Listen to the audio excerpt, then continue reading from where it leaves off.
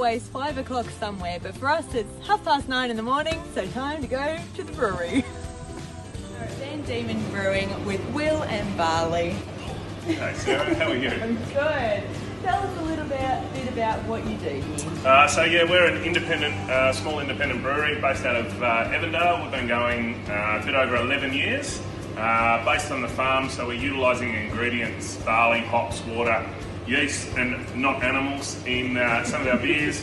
And in the course of that 11 years, I think we've produced the best part of about 60 different styles of beer, so, and counting.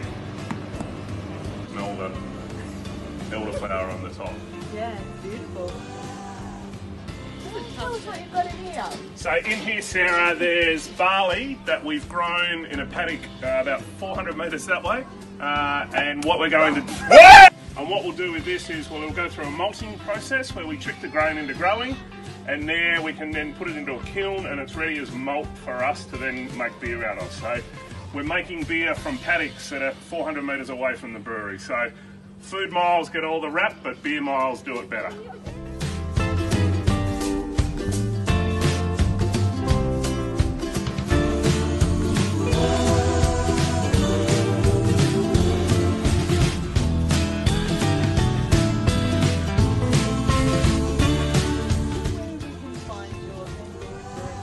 Yep, so the easiest place to get it is any of the small independent bottle shops that we can support locally at this time.